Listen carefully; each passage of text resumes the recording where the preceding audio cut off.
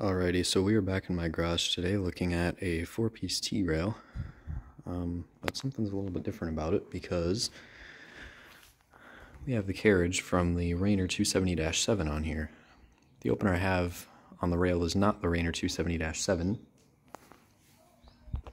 it's this, the automatic Doorman 455. So long story short, somebody asked me to put this on the small door, and I figured, well, before I do that, I'll put it on a rail and see if I can get it to run well on a rail. Because if I can make it work on a rail, it'll work on the door. So I haven't shown this opener for quite a long time, actually. I think I only have one other video from when I first got it. So yeah, first time really seeing this machine for a while. This one was an eBay find from a couple years ago. So basically, I guess I'll just kind of go over. So this, like I said, is a sectional 4-piece T-rail. This is the original rail to my 7220. It has gotten, it's been just sitting. I haven't used this rail for, I don't know, at least like 2 years, or the full rail at least. I use this section a lot for the mini door, but these other three don't really ever get used. Just been sitting, but you can see kind of just how rusty some of these bits and pieces are, but it still works. So one thing you can see here, this is a little strange. It just kind of clips in here. I just have the cable focus. Come on, I have the cable just kind of sitting in there. I don't know. I mean, it works all right this way. Might just need to. Sorry, I don't know why this won't focus. It might just need to, I might need to come up with something a little better than this when I install it, because I feel like this might not stay up, but stay in, sorry, but I don't know. But this chain, half cable, is just a standard Chamberlain one. This is one, I don't remember what this chain's off of. I think it might have just been one that I pulled just because I needed one. So I did need to drill holes in the, or a hole up in the front here to get this to work. The other thing I had to do is I had to cut, there's this little bracket down there, I don't know if you can see, well, you can kind of see how it's rough on the edge. I had to cut that because otherwise, you can see just how close the rail is to that, otherwise the rail would run into it. There's another piece, it fell somewhere. Oh, it's on the floor here. So this is part of the chain spreader piece. It goes between those two metal plates, but again, if this was on there, it would run into the rail. So I replaced that. I have 3 washers in there instead to space it out. Those washers are smaller, so it'll, you know, the rail won't bump into it. So, and that does work. And then there's the sprocket there. This one does spin the opposite way of a LiftMaster, which is why I'm using this trolley. And then I did have to flip these bolts around on the rail. Yeah, so it does work well. Thermalite delay in this machine works. The limits were fairly easy to adjust on this opener.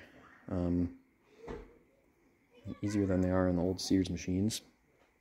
And then we've got the original light lens, nice and white. And so, okay, here's the other thing. I have this multi-code 1090 receiver on the back, and I think this receiver is bad because when this is just a 3089 that is programmed. When I push this button, the receiver clicks. I don't know if you can hear it or not, but the receiver clicks, but nothing runs. So I think this receiver is bad because I have used this receiver on this opener before and it's worked perfectly fine. So I'm going to have to get a new one of these, or I don't know if they have a warranty for these. I think this receiver's like, well, it's like 3 years old though, so I don't know, maybe not. I kind of feel like not. And then up top here, you've got your force switch. There's just a down force on this, no up force. This kind of gets stuck. You can kind of see how it scrapes like this. This piece really gets kind of stuck on here for the force, so this doesn't twist very easily. And then you can see the force switch is wired directly into the push button terminals. So I just have this Doorman button hooked up, so we'll go ahead and run this machine here as soon as this car goes by. Here we go.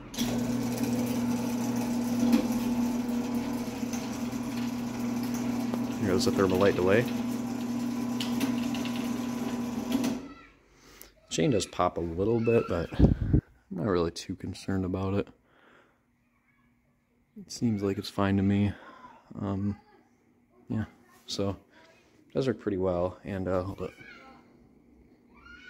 I don't know. I did plug this in to test it before I brought it down, just to make sure it was on the right limit and stuff. And it did. The thermal light delay did smoke, but again, I haven't run this opener for probably like a year and a half. So yeah.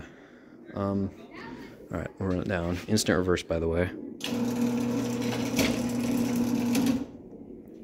Alright, so let's run this down.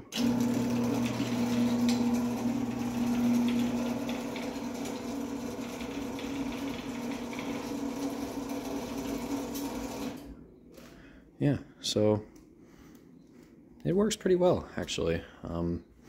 So this one will be able to go on the small door. Kind of ticked off that this receiver died, because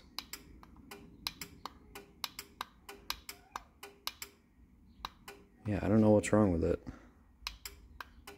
It's strange. Well, I guess I'm gonna have to get a new one, or I could probably find one from an old opener at work. So, all right, let's run this one more time and then that'll be it.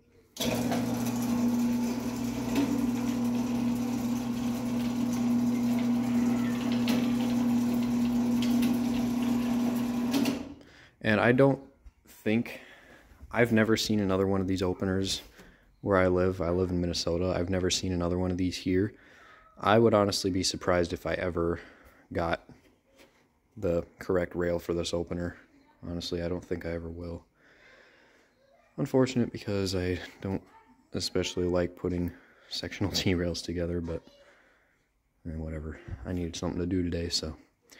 You can kind of see maybe inside the opener. Actually, if I take this light cover off, you can maybe see some of the internals through this little hole. There's a light lens.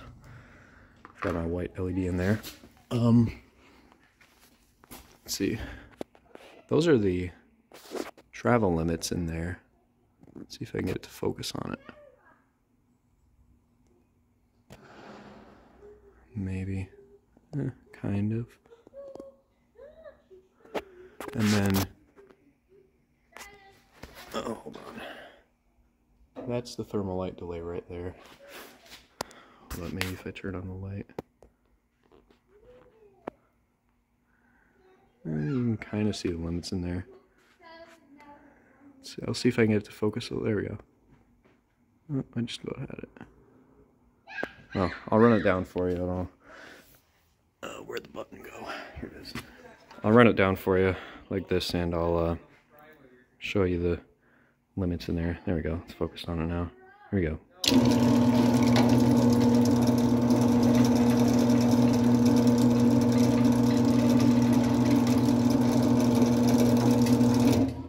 Yeah, so I guess really that's it. That's the automatic Doorman. Come on. Seriously? There we go. So there's the automatic Doorman. Sorry for a longer video, but that's about it. So thanks for watching, and we'll see y'all later.